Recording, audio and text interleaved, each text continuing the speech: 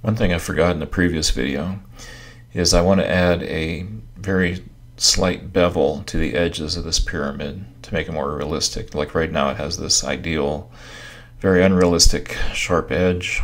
So to do that, go into the Deformers drop-down menu here, hit the drop-down menu and choose Bevel.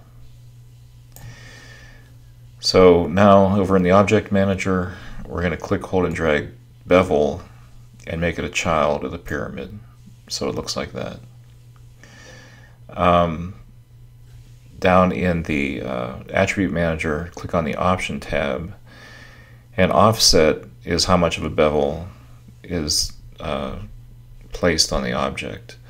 I just want like something very subtle, just so it doesn't have that sharp edge. So I'm going to type in 0.2 for the offset here. And if you look in the, you can see it just gives it just this very, subtle bevel to the edge, which is what I wanted.